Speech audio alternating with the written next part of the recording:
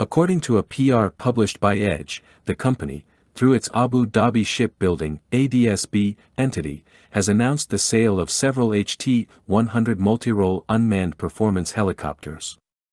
This development follows Edge's recent acquisition of a 52% stake in Anavia, a Swiss company specializing in the design, development, and manufacturing of versatile vertical takeoff and landing (VTOL) systems.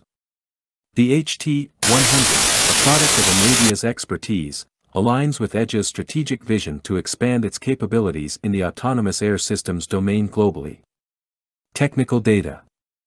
The HT-100 unmanned helicopter is equipped with a payload and fuel capacity of 65 kilograms (143 pounds) and can achieve a maximum flight time of 250 minutes.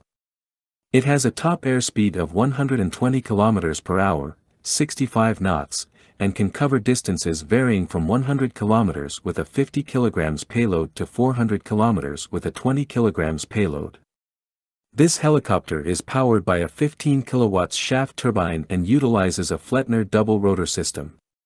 It weighs 55 kilograms (121 pounds) when empty and has a 60-liter fuel tank, compatible with Jet A1 and other fuel types upon request.